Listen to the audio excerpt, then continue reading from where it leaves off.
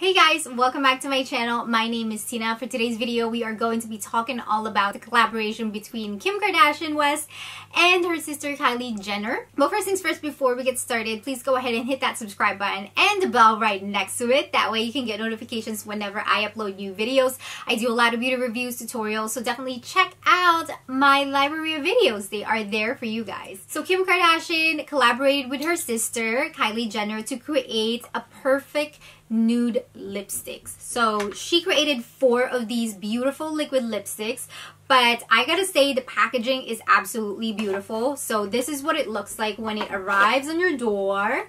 It has this nice blush coloring going on, and it says KKW by Kylie Cosmetics, which means Kim Kardashian West. And this is a cream liquid lipstick. So you are getting 4 liquid lipsticks, and they are 0.11 ounces each tube. Now, when you open this, ta-da-da, this is what you're getting. How beautiful is that?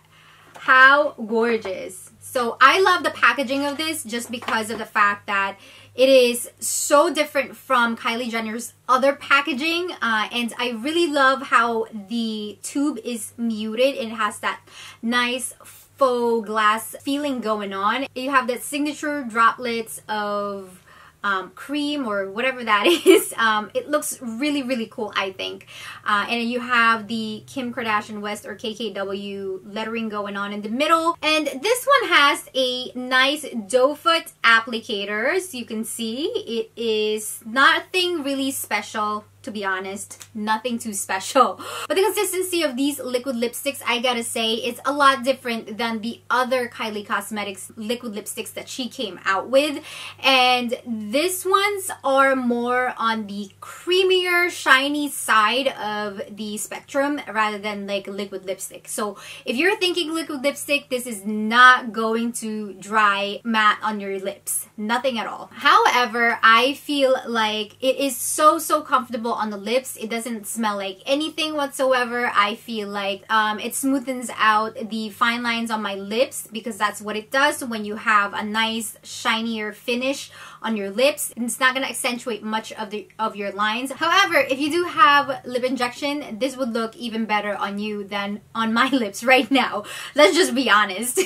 Also, I really like how it has more of a pigment than a lip gloss. These actually reminds me of the Buxom lip creams, where it has more of a pigment when you apply it on your lips. However, it's not as sticky as that. So the consistency of this is really nice. It has a nice cream consistency to it. However, even though it is very pigmented when swatching, it's not as pigmented when you apply it on your lips. I feel like I had to keep dipping this in the tube to get more of the cream and then applying it on my lips. And it really wears out very quickly, I would say. And the one that I'm actually wearing today is Kimmy, and I applied this 10 minutes ago and it was great.